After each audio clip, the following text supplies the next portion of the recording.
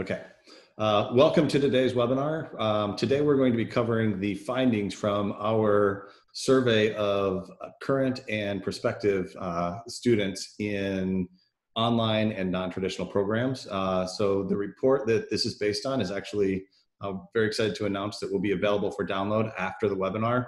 So stick around and we'll give you information about receiving that download afterwards. You'll get that in an email once the recording is available. So we're going to go ahead and get started here, and we've got a lot of information to cover, so we're going to jump right into it here. First, just a little bit about us. I'm going to end this poll here.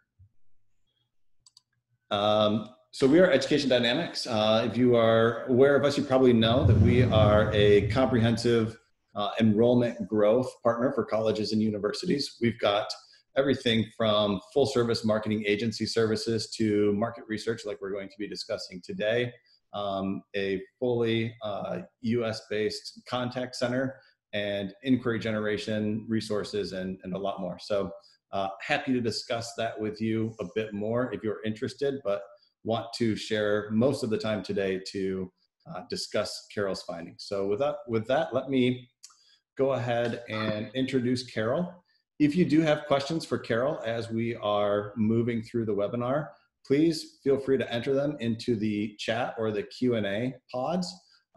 We will go ahead and have some time set aside at the end for Q&A, but I may stop if there's something that's timely that we want to get to immediately. I may stop Carol.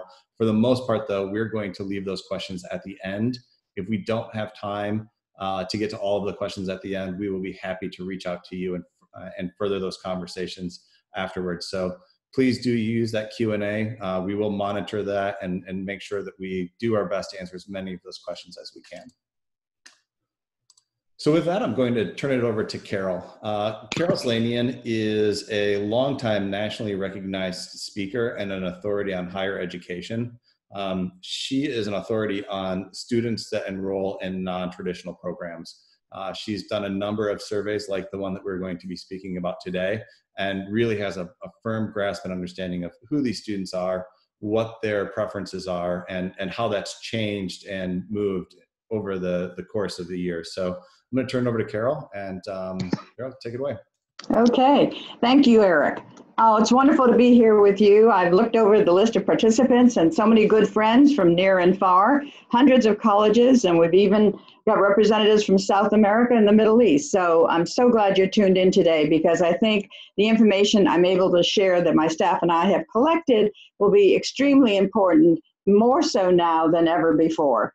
And I think you'll find it worthwhile to begin to think about what we now are going to call the post-traditional student. It's not a great term. I wish we had something better, but this methodology focuses on, and let me take a minute before we move to the next slide, it focuses on students who don't study full-time day and in residence. And believe me, folks, that I want to say 70% of all enrollments, but I'm going to be conservative and I'll say at least 50 to 60% of all enrollments in the United States is made up of students who do not study full-time during the day, classroom study, and in residence.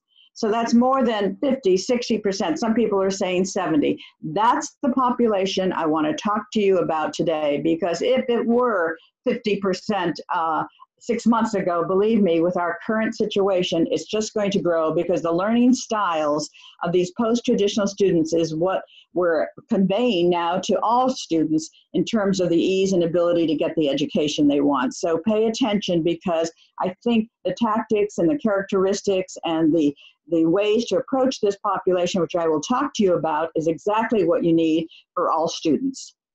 So moving on, what we did in the recent months is to talk to 500 randomly selected undergraduate post-traditional and 400 graduate. So I have data on both undergraduate and graduate. And we have a national panel that we do these surveys with. We do them regionally for individual colleges, and now we did it nationwide so I could report to you as a group. To be post-traditional is any age. You can be any age. You can be 18, you can be 32, and you can be 65, but you're not studying full-time during the day in a classroom setting and living on or near campus. And I won't get into the many, many articles we have facing us today about what is that population going to be doing this fall. And I think many of your institutions have already geared up to do the kinds of things we're going to talk about that were right for post-traditional are not going to be transferred over to the traditional market. And let me tell you something else about that marketplace. Way before the pandemic, last fall, we were talking over and over again about the declining numbers of high school graduate students. And that is because of demographics. 18, 20 years ago, not as many births took place. So regardless of the pandemic and what it's done to learning styles and the ability to enter education, the demographics had already had an influence on the numbers of students in this category of traditional that we were going to be able to attract. So this is even more pertinent today than ever before. The other thing when we do our national studies is that we will only get data from those post-traditionals who are enrolled now in the last 3 years or have firm plans for the next 12 months. So we study demand and not need. And many of you who know me, that's my endless statement. It's always about demand and not need. That is, they've done it, they are doing it, or they're going to do it, and we can rely on their advice. Oh, by the way, one other point. I was just reading some literature. When we think about that 70% and 30%, if you look at Harvard University, I'll use them as an example. Harvard, well, before this spring or so, Harvard was entertaining roughly 10,000 students in its day program, full-time, in residence, traditional. What percent did it have in its continuing ed extension division? Try 17, 18,000. So those are the people we're talking about that have already made an impact in our enrollment numbers, but now even more so. Okay, Eric. So let's talk about these students. Who are they? It's very important to understand the demographics, because when you pinpoint your marketing and you create your programs, you need to know what is the characteristics of this population. So I've had it both for the undergraduates and graduates. I'll go as quickly as I can so you can review this later in time. The median age of the undergraduates in post-traditional study is 31, but I do want you to pay attention to that under 25, 16%. That is going to grow and grow and grow given our current circumstances, okay? So when we say learning doesn't predict, age does not predict learning, this is a good example of that. We would have put those people in a category of traditional programs during the day, full time, but more and more that under 25 crowd is going to come to what we now call post-traditional study. And the median age, no surprise for the graduate student, is about 33. So this information is good for you as you project your marketing, outreach, and messaging, and so forth. Moving on. Let's look at the undergraduate other demographics. 65% of our post-trads at the undergraduate level are Caucasian, and we've got to do a lot better in incorporating and attracting minority students, which I think we'll have a better opportunity to do in the months ahead.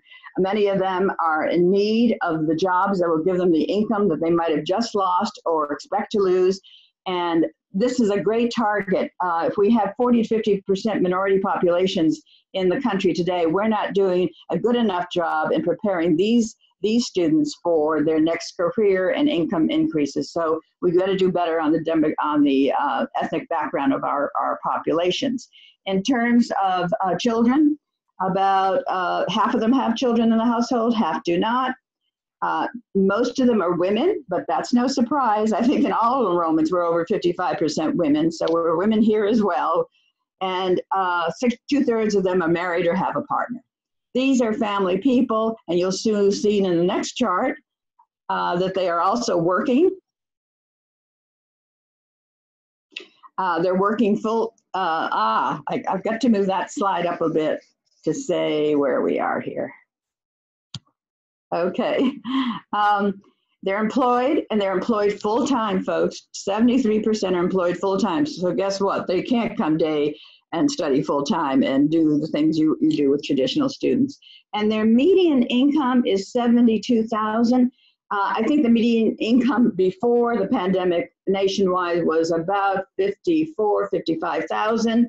So they're a little bit above, but certainly not enough to pay the kinds of tuition you people have been asking for. So we'll see. Moving on. The graduate demographics. In fact, we're even more Caucasian with graduate students, which means here are opportunities to reach out to non-Caucasian populations. Second, half have children, half do not. And 56%, even at the graduate level, are women. Okay, so that's standard. And they're married, 2/3 are married. So these are working, full-time, married people with children, busy lives, but have found a way to move into higher education to get the credentials they need to move on with their jobs, and you'll see shortly, to increase their salaries.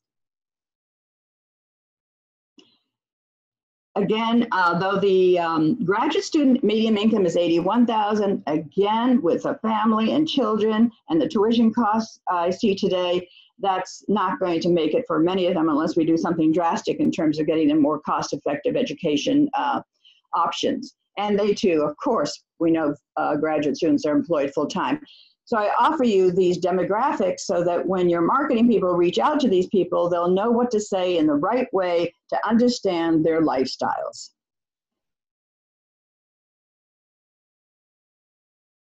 So what appeals to them today in terms of what are they going to study? Or no, these are people who just did it. So what have they been studying? And this should be a profile that helps you, direct your options in the right way in terms of areas of study. No surprise, let's look down that undergraduate column, although it's pretty standard across graduate and undergraduate. And of course it's business, #1. However, not #1 if you look at computer science and IT and then go down a bit and look at science, technology, engineering, and mathematics, we're still almost tied with business, okay? And I can't see much difference in that other than to predict that the computer science and IT and other digital-like programs will be on the increase given the changes we need to face now, given the recent crisis. I also believe, and this is my personal opinion, given the regional studies we've been doing lately, is that health and medicine will increase. Not only because of the pandemic, but in general, I think people are living longer, need more help in their health arenas, and I think with the current crisis, that health and medicine will increase. So, in my opinion, the big three will be computer science, business, and then health and medicine.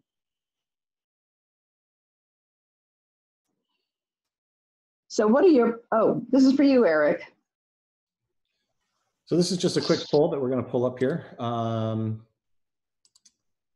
want to hear from you. What do you think the expectations are for your program development for 2020, 2021? Do you anticipate that you'll be moving to existing programs permanently online, or will there be some other changes that you're making? We'll just give this a quick second and we'll share the results here.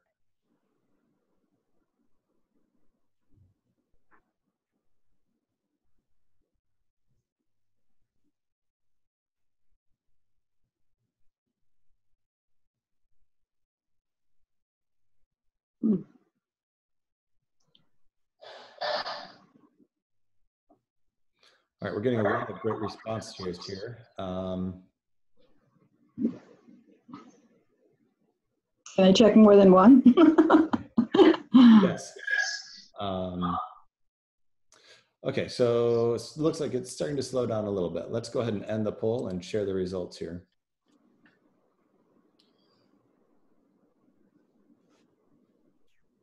So Carol, I don't know if you've got anything you want to share about this.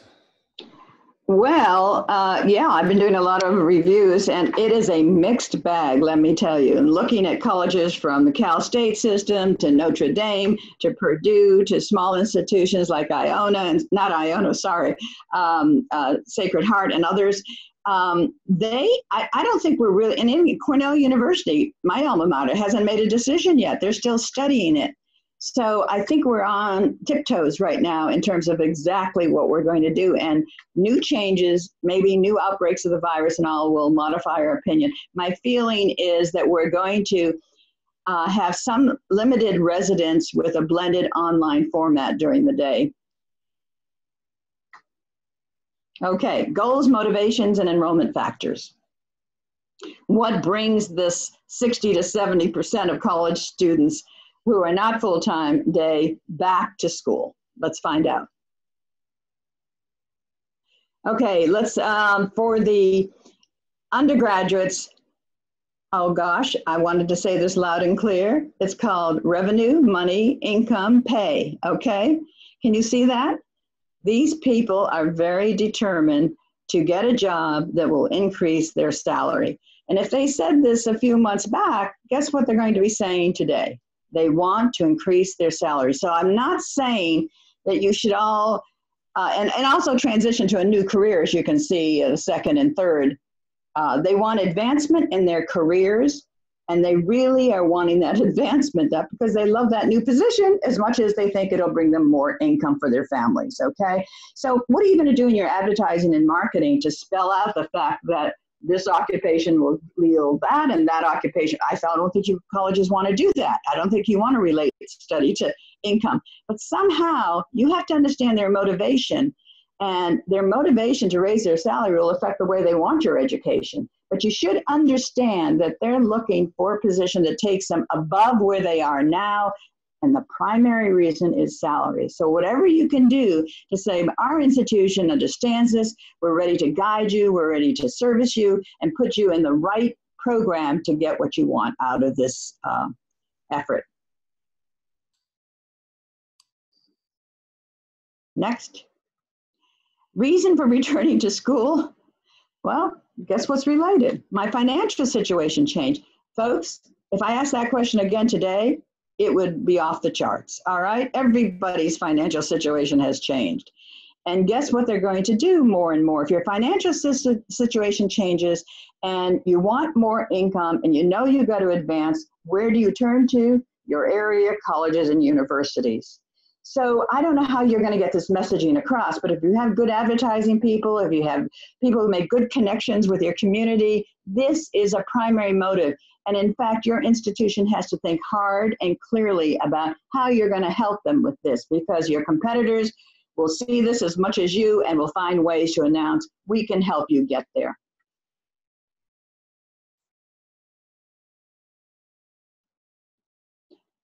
So here we go. Back again to cost of tuition and fees.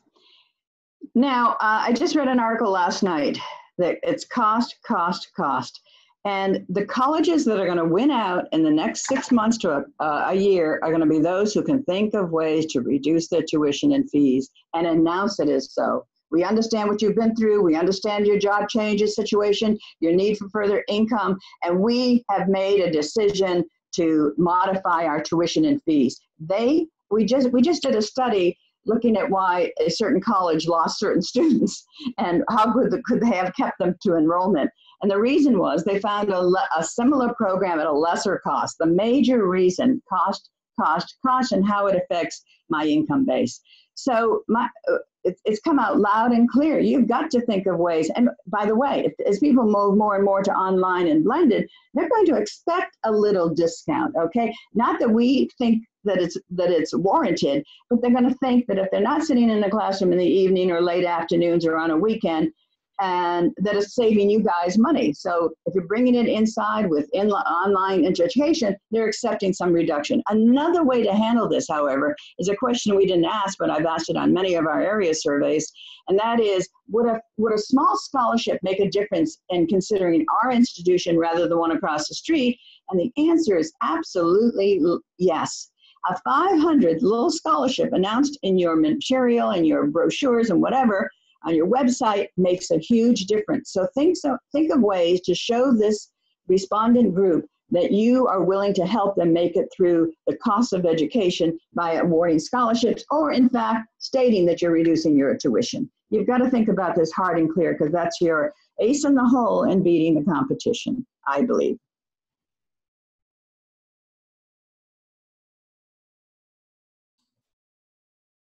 Next.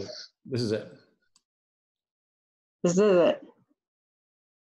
I think we have a little more. Okay, student services. I want to bring this up because, again, we've been seeing it over and over again. Who thought that these busy, working, married, with children people want career advice? But they ignore library resources. That always comes out number one. I don't even have to mention it. But look at number 2 with the undergraduates and 3 with the graduate students. It's called career planning and placement. Even though they may have a job or have expertise in a certain area, they're ready, willing, and able to listen to your advice about area employment, about what certain majors can lead you to, and so on and so forth. And what a great thing to advertise in your marketing. We help you think of your next career. And now we're on to another poll correct question, right, Eric?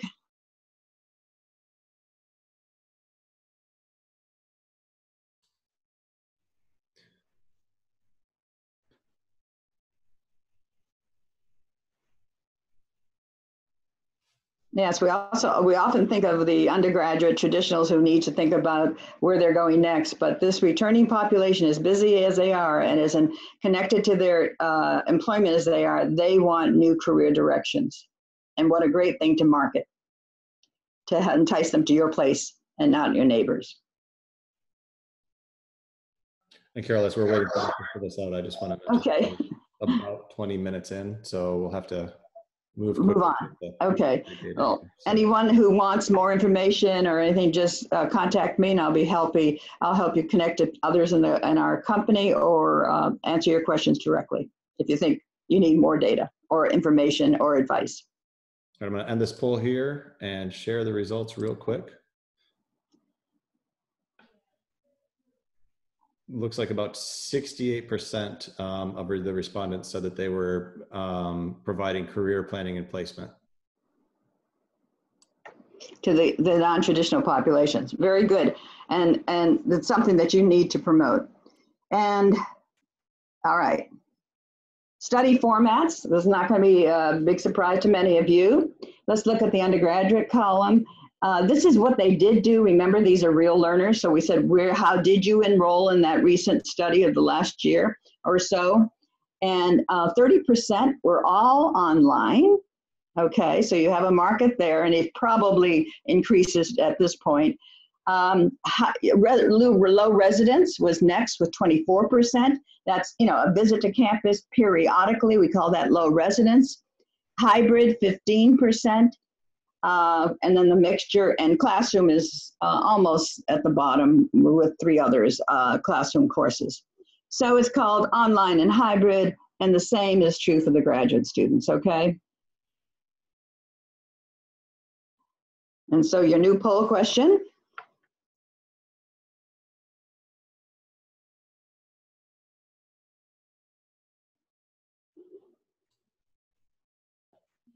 So we'll just take a few minutes here to.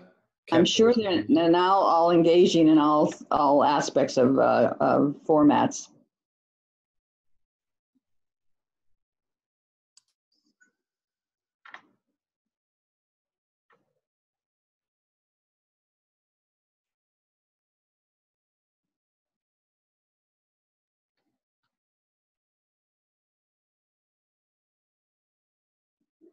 And looks like 42% of the participants right now are online or only classroom courses. The rest have either online courses or some blend. Well, we've got good advice for that 42%, correct? Okay. Moving on, preferred weeks, I can do that easily. Let's call it 8 weeks undergraduate and 10 weeks graduate. Any more than that for each population is not a great idea. In fact, even better is 6 to 8 for an undergraduate and 8 to 10 for graduate. No more than 8, no more than 10 for those populations. I think you know that by now. Let's talk about reaching out to these students with your marketing efforts and your publicity and your advertising. Hey, here's one. I think you've heard from our online college student report over and over again. We've been producing it for 5 years.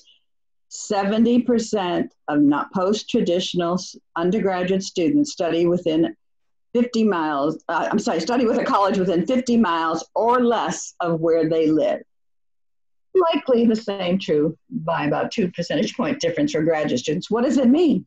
Concentrate your marketing dollars, do your outreach, do your fairs or whatever you want to do within the vicinity of 100 miles or so. That's where your students of the post-traditional nature are coming from. You can concentrate your dollars, you can be more focused, and on this, and as well, you know who your competition is. So get out there, look at what your competition is doing within a 100-mile radius, and also focus on the students in that region. Now, that's not saying that some of you can't reach farther. If you have unique topics, or you have boutique topics or niche topics, or you're the only one within, the region who does something, you can reach farther. But for business, computer science, and health and medicine, believe me, they're coming from nearer populations than other. One exception, I noticed that today we have a number of religiously based institutions, Baptist, Lutheran, evangelical, Catholic nature. You might be able to reach out further because you have a particular population you can appeal to. Take Liberty, for example, with its online program, reaches all over the nation.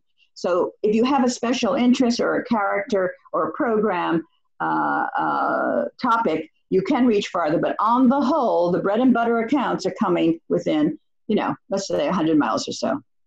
Really, actually 50. Okay, here's a good one. And your recruitment staff needs to be aware of this. Most of these students, or at least half, okay, half are applying to only one institution. So don't ruin that opportunity. Get to them quickly. They want advice within a day or hours. They want reactions to financial aid assistance within days. So if there's only one out, they're only applying to you, you have it made. This is different than maybe your traditional undergraduate population where you have to offer discounts and other incentives. These people want you. You're the first and their only choice. So don't let them pass by more than a handful of minutes when they first come to you, okay? Very important to realize this. And actually, the vast majority is one or two. Did you enroll at the first institution that you're admitted to? Guess what? Of course, 71 or 79% for a graduate. The reason is they only applied to one for most, and if they applied to two, the first one that announces their admission gets to be the winner. So this is critically important to your recruitment staff and how they behave and how they reach out and their quickness. And we've done a lot of studies lately on lost customer kind of ideas. And the reason that they didn't apply to our client college is a lot has to do with the follow-up and offering of advice and the information they need to make a decision, because it all has to do with finances to a large extent. So they need that information particularly early. Cord cutters. This is great. I had to use my millennial staff around me to get to this. So how many cord cutters do we have in this population? The use of, how many people now using cable and satellite? And at the undergraduate levels, 32, a third do not. And at the graduate level, a third do not, okay? So this is our new generation of students. They're not relying on cable and satellite as much as they are on, in the next slide, streaming media, for example. Look at the column of their usage of YouTube, Netflix, and you can look at the daily use, but just look at how often they are using these particular mediums, and at the graduate level as well. And as my staff has informed me, YouTube, Pandora, Hula, Spotify, all welcome ads, okay? So you could do, are you advertising on these mediums now? If not, a handful of them are welcoming your business. Okay. And in social media, it's Facebook and Messenger. It's Facebook and Messenger, the high yielders. So I'm just doing this because you know about newspapers and email and all that stuff, which you used to ask about. But these new social media and other forms of reaching out are increasingly important with this population. So we've given you our advanced knowledge on where to go to spend your advertising dollars, perhaps.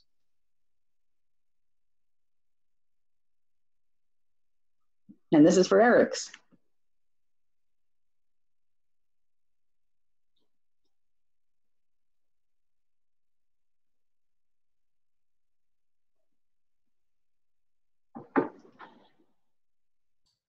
Sorry about that. So there are two questions here. So after you answer the first one, if you scroll down, you will see the second one. We'll just give this a little bit more time. The first question is about which platforms are you using where you have an active presence? And the second one is which platforms are you using where you're actually spending marketing dollars today? Mm-hmm.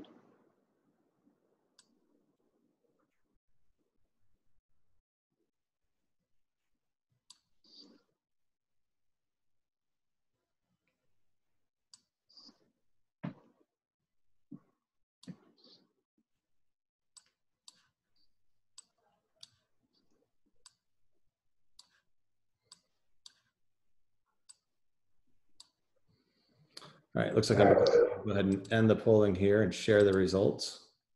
Probably no surprise. Facebook is getting a very large impression. LinkedIn, I'm a little surprised that it's, and Instagram are a little bit lower than I would have anticipated them being. Yep. Okay. And okay, let me run through. And how many minutes do you want on this, Eric? you've got a couple of minutes if we want to leave some okay, I do want to hear questions, so let me run through this, everybody. Okay, number one, age does not predict the way somebody learns, okay? So age-related programming, nobody says you got to be under 25 or over 25 to enter these programs anymore. Age is not a reflection of how people will learn. Don't use it as a determinant of where they can go and where they can't go. Location, location, and location. I said a lot about that. The nearer, the more likely you are to attract students, unless you are a huge name brand institution or you have programs nobody else is offering, or you reduce your price in a way that is so attractive they'll go anywhere to get to your program. Because, the next point, cost makes a difference. I can't emphasize that enough. You have to think of ways of making these programs reasonable to these buyers at this point in time in their lives. Blended and online, that's it. Forget the classroom total. It's blended or online. And time to completion, let's get it over with. Look, these people don't want their summers free. They don't think May or January is a time to relax.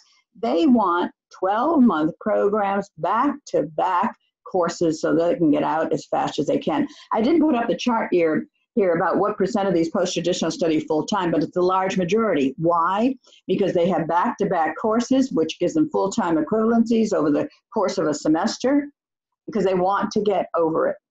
They want to finish as fast as they can, and guess why? For that motive, we get discussing over and over again earlier, I got to increase my salary, I got to make more income, and so on and so forth. So time to completion, lower costs, etc., all matched, blended together to give you the right combination for maximizing your appeal. Is that the last one? Yes, great. So we've got a few seconds here for some questions, a few minutes. If you have any questions for Carol about the information that was in here or the larger one, if you can just go ahead and enter them into the Q&A now. We'll go ahead and start to answer those questions. We do have a few that I'll go ahead and get started with here. Carol, a couple of the questions it looks like are more about the methodology of the survey. Mm-hmm. I guess I'll ask the two questions here.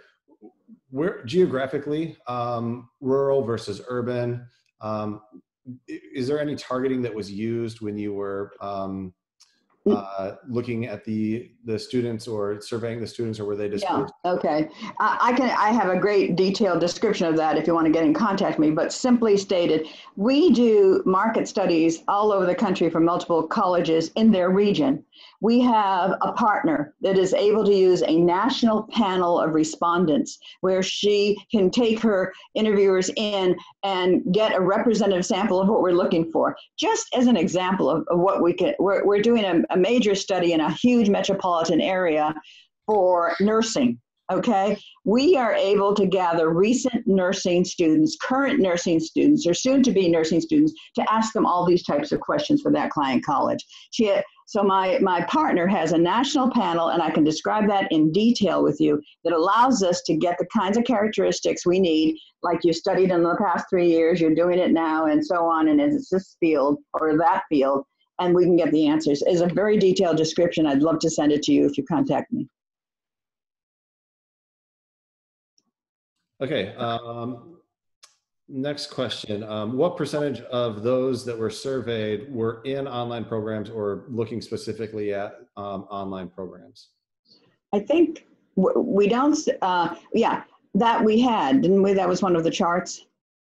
I believe it's in more detail in the report, but Yeah. I can try and see if we can go back to that. Yeah, formats. Yeah. There you go. Okay, go back, that was it, that one. For undergraduate students, what they just did, all online courses, no visits to campus, was like 30%. And all classroom was 17%. So anything with online is 80%, right? Some mixture of online to totally online is 80%. For undergraduates, and for graduates was 75%. Okay, next question. Do you think that 50 miles from a satellite campus is relevant, or is it only within 50 miles of the flagship location? That question comes from Jody. Yeah, my guess is of the satellite campus. Yeah, I would say so. It's a place where they go to get services, and they see it in their neighborhood, or it's connected to area employers. So I would say yes. Okay. By the way, you know, one recommendation that didn't show up here is increase your ties with area employers so that you can make connections for your students with them, and they can give you advice of what needs they have and what subject areas that you can create programs for. Very important. Ties with area employers. Okay, and I know that you've been putting a lot of thought into how the data that we have here from this survey is impacted by the current situation that we're in with COVID. How do you see this change in based on what we're going through now, and how relevant do you feel like this data is now relative to the current situation that we're in and long term? And if you could also just talk a little bit about how you've addressed that in the report as well. Yeah, my overall feeling is that it makes it even more relevant, because I can see even now traditional students perhaps opting for these kinds of arrangements because their parents are saying, I'm not going to pay full-time tuition, and we're not getting that discount, and there's less financial aid, so stay at home, study in an area institution until this gets over, okay, and get what you need. I think it's going to increase the demand for post-traditional study formats. Is that what the question was? Yeah, just if you believe that the data is still relevant, and how. Oh, absolutely. Yeah. Now, there are some traditional students that won't give up. I was recently staying with my daughter out in Connecticut, and we had a couple of college kids helping out in the backyard. And they can't wait to get back to campus and update their apartments and get going. They're not thinking of the implications that their colleges are thinking of right now and what's going to happen. They want the climate of that undergraduate ambiance, okay? But I'm not sure. And the next question that's been coming up over and over in Chronicle and everywhere else is the liabilities that colleges might face if they do things too rapidly and don't have enough evidence of what is going to work well or not. Okay, along that same lines, Jamie wanted to know, hybrid and online have been the ideal formats for the COVID pandemic situation that we're in right now. Do you see this shift to an increase in online over hybrid, or do you think that there will be a blend of hybrid when you are when you are making the shift here? I have a feeling until we can make everybody feel secure in sitting in a classroom, that online will probably dominate. But in the far future, as more and more colleges are able to secure, I was listening to the president of the University of Oregon, and they're reshaping their classrooms, reshaping their lecture halls. But that's, 9 to 5. What happens thereafter? So I think we're going to be heavily relying on online for many institutions, and careful execution of blended. Okay, next question.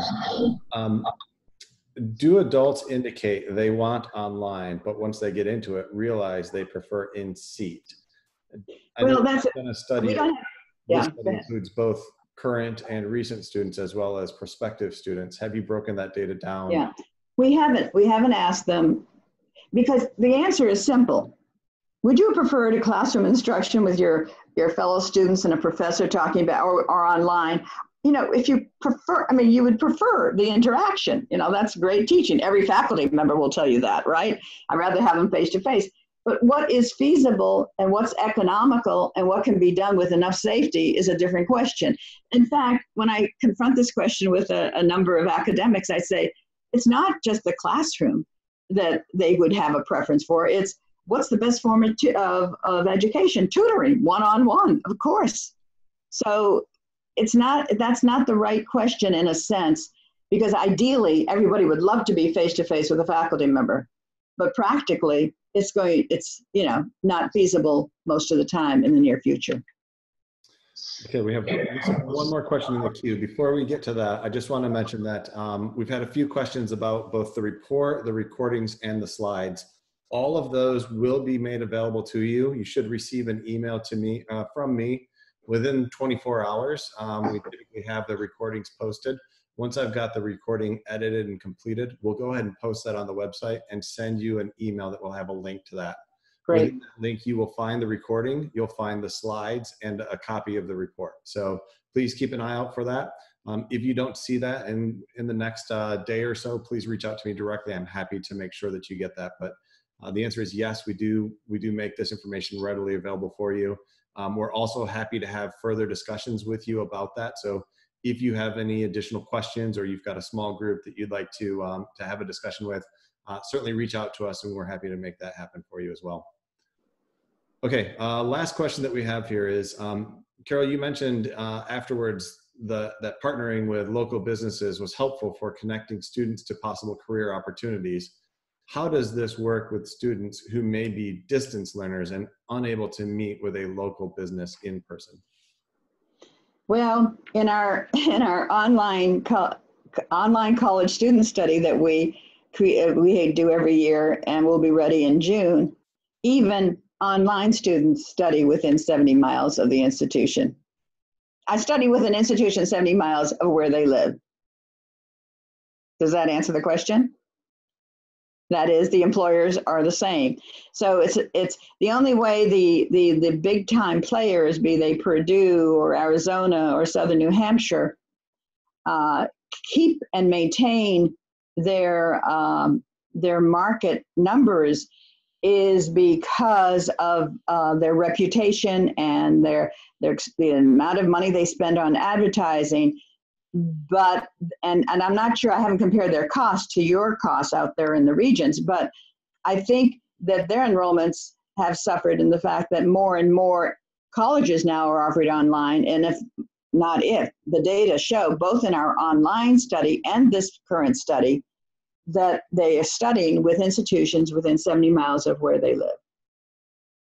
So the area employers would be around around the corner. Okay, thank you very much for joining us today. That is our last question. If you do have additional questions, feel free to reach out to us. Carol's email address is cslanian@educationdynamics.com. My email address is emcgee@educationdynamics.com. You can also find us on LinkedIn and on our website. So thanks again for coming, and we look forward to speaking with you again soon.